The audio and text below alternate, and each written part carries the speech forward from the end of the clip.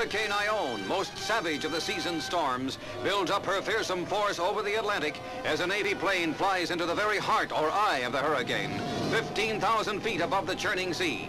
Sucking up billions of gallons of water and packing 125-mile-an-hour winds, Ione careens crazily, aimlessly along the eastern coast.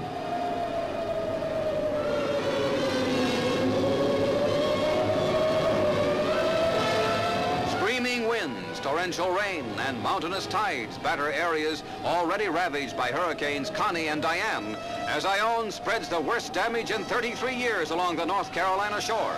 Floodwaters race far inland. Born of wind and water, yet more powerful than any hydrogen bomb, Hurricane Ione unleashes new terror from the skies.